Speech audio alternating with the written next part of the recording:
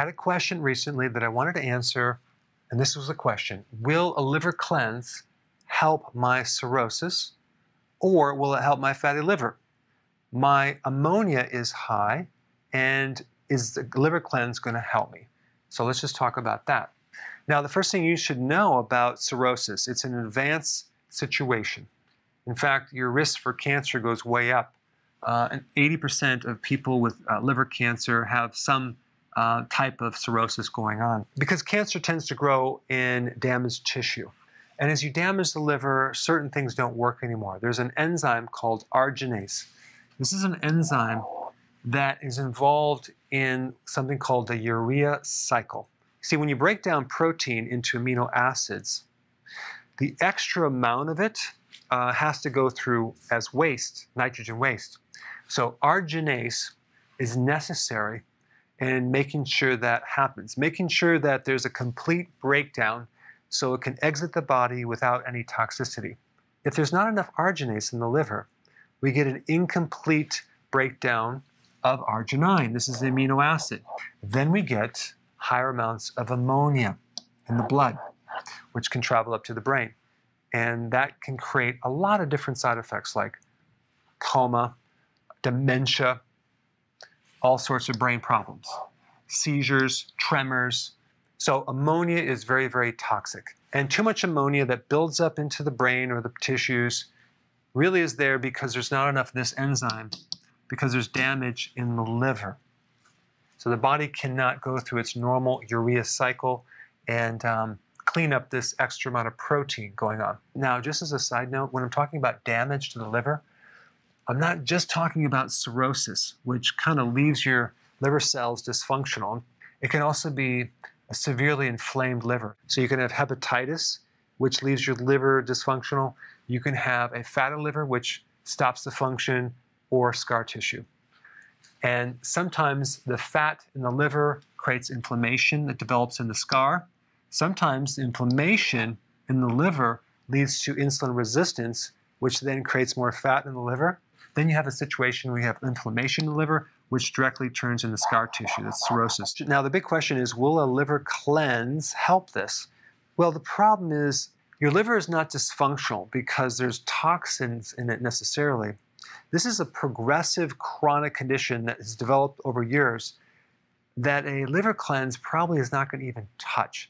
It may instead stir up a hornet's nest. It may make your symptoms worse. It could actually release certain bacteria, certain chemicals that are lodged in your fat cells, and then actually recirculate through your blood, end up in your thyroid, and create all sorts of problems. So I don't recommend a liver cleanse.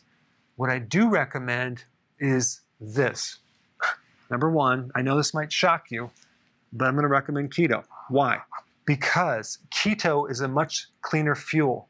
It creates less inflammation than carbs. It's very beneficial to your liver. And it can help you in reducing a fatty liver. Number two, fasting. What is that good for? Inflammation. It'll help you drop inflammation. It'll give your liver a chance to heal. And that's what we're trying to minimize, is the inflammation here, to allow it to heal. So these two are essential. You want to make sure that you do not consume too much protein. 3 ounces per meal would be perfect. Why? Because the problem is that we have an incomplete protein breakdown. So why would we want to add more protein to your liver? It's already damaged. You don't have enough of this enzyme. Next thing to do is to take a product that has L-arginine and manganese.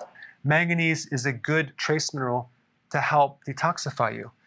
And the amino acid, which is a non-essential one, L-arginine as a supplement, it's usually in a powder, you can get it in capsules, can help reduce ammonia. If there's not enough arginase, there's not going to be enough arginine. So manganese is a precursor or a building block for arginase, and it can help to increase the ability to detoxify the body. Number 5, we want to increase vegetables and celery. That gives us chlorophyll and other natural phytochemicals to help the liver function a lot better.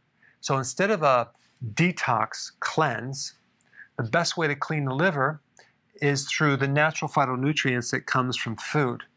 And chlorophyll will help as well. the phytonutrients in plants are enzymes that help different phases of detoxification and without side effects. So these are very, very important in the detoxification. And number 6, tocotrienols. This is a type of vitamin E that comes in handy, and it's a very powerful antioxidant. In fact, the tocotrienols version of vitamin E is 50 times stronger than the tocopherols, and it can greatly help inhibit inflammation. So if you have the start of cirrhosis or you have cirrhosis in the liver, which is scar tissue, vitamin E is going to help in this form, tocotrienols. But if you think about it, vitamin E is good for scars, right? Helps break down scar tissue. Well, why can't it work for scar tissue on the inside of the body as well? Very important. And number 7, probiotics. There's some great research on probiotics that can help decrease ammonia in the body as well. I put a link down below. But this is the protocol that I would recommend. Way better than a liver cleanse by itself. Thanks for watching. Before you go real quick, I have a course entitled How to Bulletproof Your Immune System. It's a free course. I want you to take it. And here's why. Here's you.